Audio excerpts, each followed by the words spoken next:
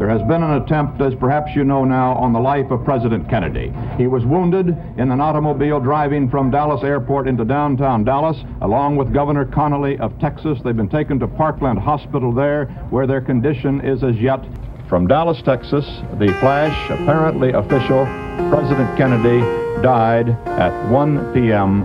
Central Standard Time.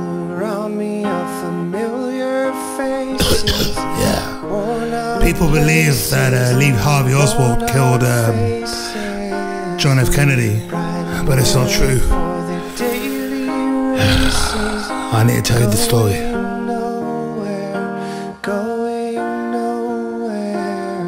He was an innocent man, and there's no way one man can shoot those 3 shots from that distance. Perfect. So we needed 4 shooters. If it's a lone man, you do it from the front, but it wasn't. We planned it 6 months before.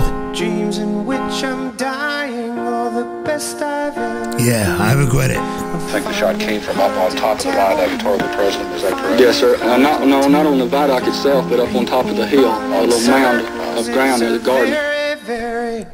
People will believe anything they're told if you tell them it enough times. But it's not true. They'll believe anything you tell them. How do I know? I was the umbrella man. That's how I know. That's how I know.